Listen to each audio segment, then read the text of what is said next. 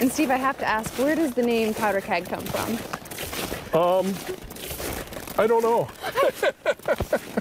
The Smurfers that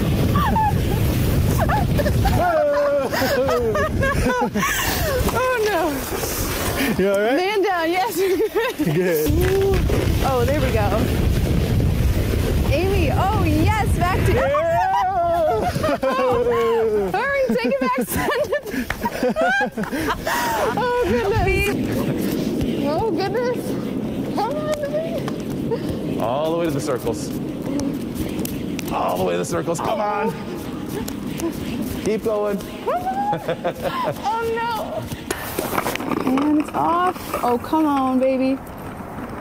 Oh, yes.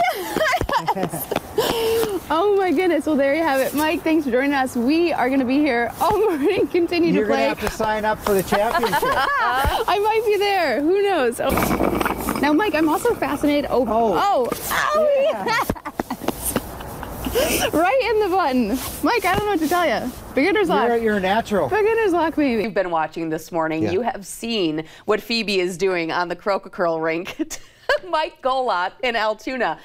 Lucky for us, we get to hear mic checks in the commercial break, and she is laying on the smack talk this morning. I with just Mike. texted her and I said, heart, heart, heart, the trash talk. Seriously. A little embarrassed. You guys were privy to that trash talk during the breaks, and now I've got to live up to it. But what it is, it's called Croak-A-Curl, and it is a combination of curling and a Canadian board game. And if you have not tried it, no sweat. Most Americans have not either, but it is free and available right here at Altoona's beautiful River Prairie Park. And joining me once again, as you might have already guessed, is Mike Golot. Are you ready for round 3 here? I'm ready for round 3. I've already been beat 2 out of 3.